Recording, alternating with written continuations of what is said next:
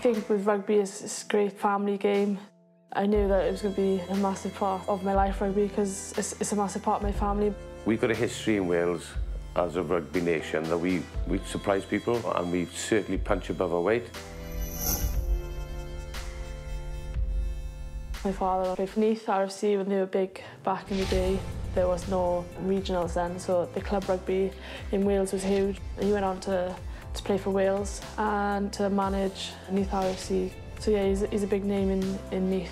I'm one of three brothers. All of us played kind of around about the same time, so there was no real history in the family. So we were kind of first generation of rugby.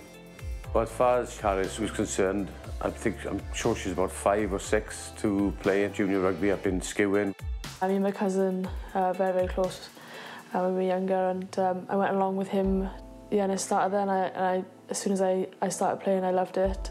That's a mixed teams then, tackling and all the usual stuff, and then obviously went into all girls then when they get to a certain age, and kind of just developed from there.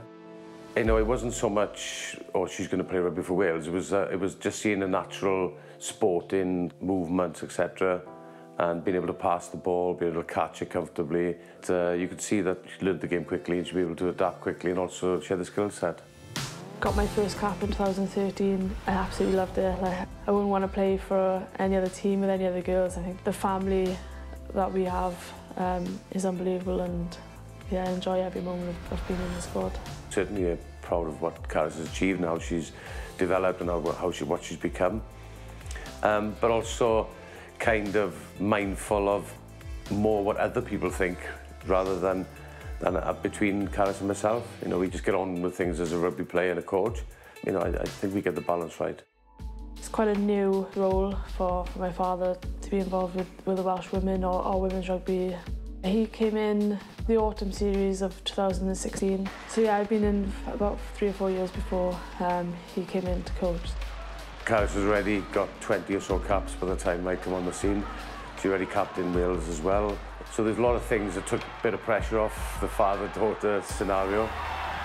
Obviously there's talks about, oh, it's your dad, etc. But we don't have any issues with it. When we're in camp and in training, we don't feel any different. Our relationship as player-coach is very professional, and I think that's the main thing that for everyone else to know and see as well, that there's no favouritism or favours given my way. I think he's done great things for the women's rugby. It's growing massively, and yeah, it's just exciting to see where we can go ahead in the future. We've had a few warm-up games leading up to this World Cup. We've shown that what we can do. We're very happy with where we are at the minute. There's obviously a few fine-tuning things that we need to put into place, but I think overall we're in a good place heading into this World Cup. We have New Zealand, Canada and Hong Kong, so we have 2nd and 3rd in the world in our pool, but if you want to be the best in the world, you have to play against these teams. We've got great opportunity to show everyone what we're about, and just I can't really put into words how excited I am for it all to start, really.